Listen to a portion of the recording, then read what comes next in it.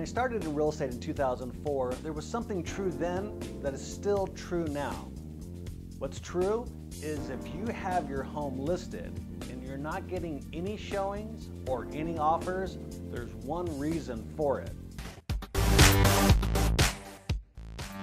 Hi, I'm Kenneth Vanessa, Coldwell Banker Premier Realty, and what was true back then is still true today. You've got your home on the market and it's getting no offerings and no showings. Why is that?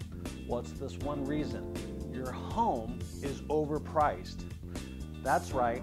Some of the most smartest people we know are buyers. They've spent months looking at different homes and looking at how your home stacks up against other ones.